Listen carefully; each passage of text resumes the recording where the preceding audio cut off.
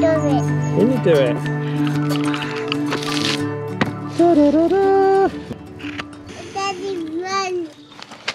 Okay, here we go. Mummy and Finley picking garlic. Should we get some? Make sure you pick the best, juiciest ones. Look at that one. And make sure you're wary of those lookalikes. It's a leaf. Look, there's two lookalikes hiding amongst the garlic there. Smell it? Today we are going to be making wild garlic pesto. So the first thing to do is to collect some wild garlic.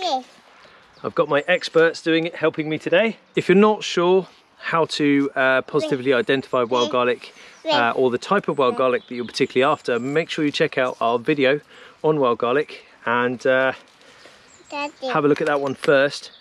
Then skip back over to this one where we're going to be making wild garlic pesto. Let's get into it. Who's that I see down there?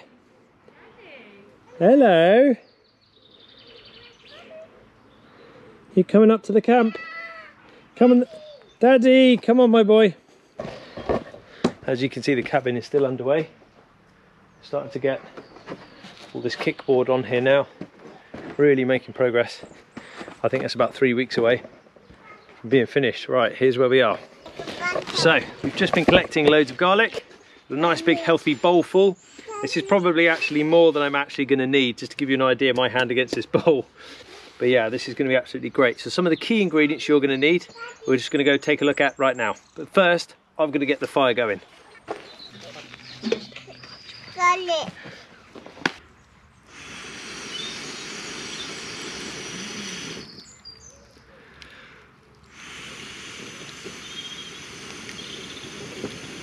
Daddy, run. Some kind of oil.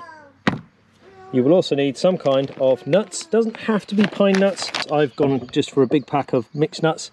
Remember, this is going to be the woodland version. And of course, a star of the show, the wild garlic. Da, da, da, da. Amazing. Now we've got our three key ingredients. So obviously at home, you would stick everything in a blender, whiz it together, et voila, pretty much. Now, we're going to need a carrier or something we can put it into. So we're going to roll with the low cost, easy to get hold of option of a glass jam jar. Now, in the interest of being hygienic, as we can do in the woods, a top tip would be to boil the kettle. Make sure you've got some nice red hot water, unscrew the lid, fill up the jar to the brim with the boiling water, and make sure we tip some around the outside edge. Make sure we do inside the jam jar lid itself. That should be nice and hygienic when we go to close that up and then pop it away in the fridge. So to go ahead and make this, you can simply use a lovely pestle and mortar like this. Bearing in mind they're quite weighty, and that's something you have to put in your rucksack and take all the way down to the woods. Unless you want to make this at home in your kitchen, in which case you can use one of these and a blender, and this will be a lot more of a refined product. But we're not going to use that today. We're going to go with a good old-fashioned our stainless steel container and the Mark 1 stick. And all I'm going to do here is I'm going to chamfer over the edges.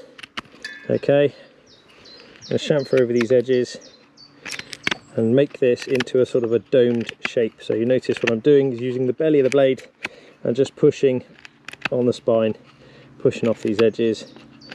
I'm in no rush, take my time.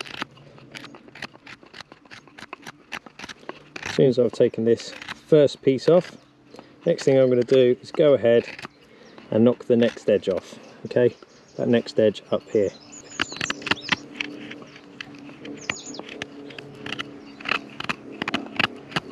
Once I've taken that off, I'm then going to knock that next edge off again. And just keep going until you've domed this whole thing over. So this is going to be your pounding or macerating stick. Okay, and this is going to be used to mash and grind everything up in the bowl. Quite simple, really.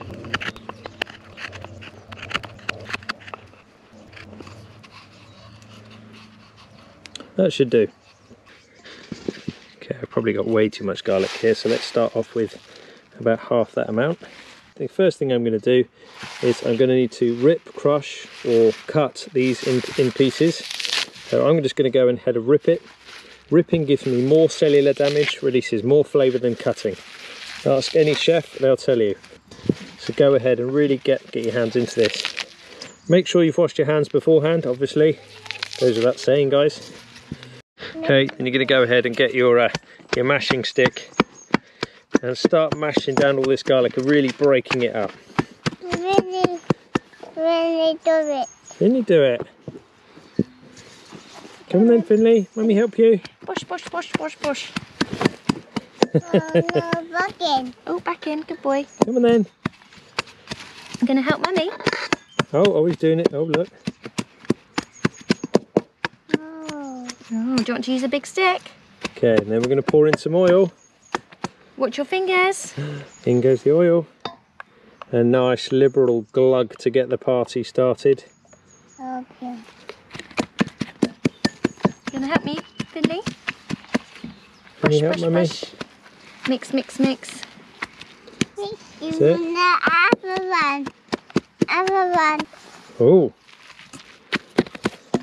No. okay, and of course our key ingredient, the nuts.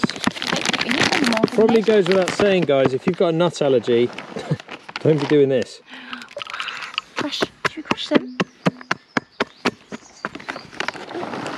We liberally pour these in. There we go. So I've gone for pretty much half a pack of nuts. Really do it. And you should be able to see now that gorgeous. Let's see if we can lift this up and catch some of the colour. See what's going on in here. So we're going to crush all these nuts up. Our garlic's breaking down nicely, and we've got a good glug of oil in there. We're going to keep going with the oil as our carrier. Help you. Help you. Can you help? Oh, Go on then. oh no. Good. Dirty. Good. That's it. Let you do it. Oh. As I said, guys, this is a little bit rough and ready, this method.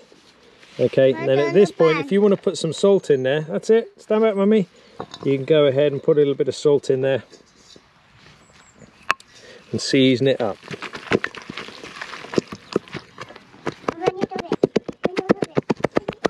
Just be patient. Obviously, this isn't a household blender, so your final mix, your final finish is going to be somewhat a bit rougher.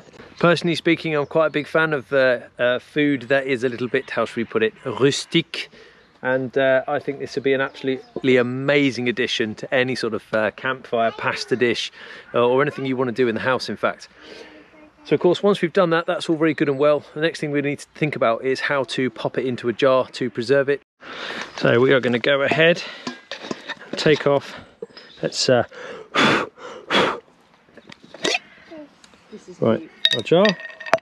The next thing we're going to do is go ahead and get our kettle. It's a lovely evening here up at main camp.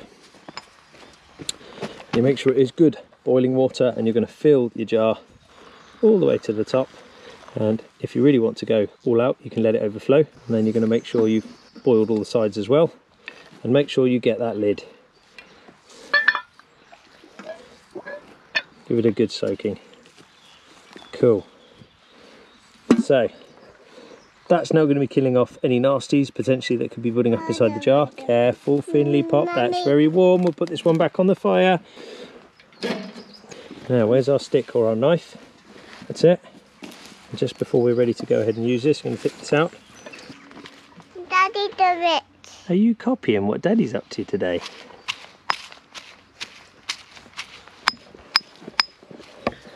This is a proud dad moment. We've noticed a lot of this behaviour recently, so whatever I'm up to in the house or down in the woodland, he then acts out No. or copies or replicates. So yeah, proud dad moment. Are they your nuts for your pesto? Okay, so I'll try and grip the sides of this thing. Ready, go. Whee! There we go, that worked pretty well. Now we've got a nice clean jar. The next thing to do is to bring our garlic pesto mix in. There we are, look. And begin to tip. Just look at that gorgeous colour in there. That really is lovely. We're going to tip that into our jar, or spoon it in if you have a spoon. If you don't have a spoon, it's going to be your knife, or it's going to be probably the macerating stick. I just really wish you could smell this. It is absolutely incredible, beautiful. When you're cooking and working with fresh ingredients like this, it really is lovely. And again, this just harps back to that thing about being able to forage your own food and finding your own wild ingredients in the undergrowth. For me, it's just incredible. It's that whole mind and body thing coming together. You know, you're getting the best of those fresh ingredients grown out here in the wild, and you're also getting that kind of mental benefit of having that empowerment that comes with being able to find your own food. It's, for me, it's amazing, and it's something that has definitely helped me on my little journey. So the plan now is to go ahead and spoon this stuff into the jar. Let's see if I can get some of this and pop it in there. I'm sure when you're doing this at home, you will be 20 times more careful and probably go to greater lengths to really chop up your leaves than I have here. But like I said, I'm a kind of a rough and ready, big flavour kind of person, and I really enjoy this sort of stuff. It's as much about the process, for many people actually, as it is the end result. And that's something that I've always kind of stood by. Any of these little processes really are a lot of fun. So you've got these lovely nuts infused with the oil and the wild garlic there, and a pinch of salt going in. We'll pack that in nice and tight. And just as you think you can't get any more in there, you probably can. So have a go. Make sure you fill it right to the very top. Mommy, Daddy. That's it. There's a few nuts there that could have been squashed a bit better. And now we're going to put a lid on. That's it. Very good.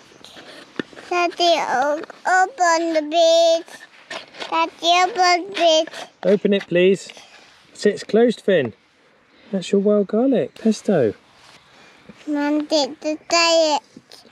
Mummy diet. Finley, try Finley, it. try it. Ready? Daddy diet. Mummy, try it. Whoa. That's really nice. Mummy diet. Finley, try it now. Hang on, let's get Don't act surprised. Go on then. Okay guys, thanks for watching today. If you've liked what you saw, make sure you hit the like button. Please subscribe and tell all of your friends.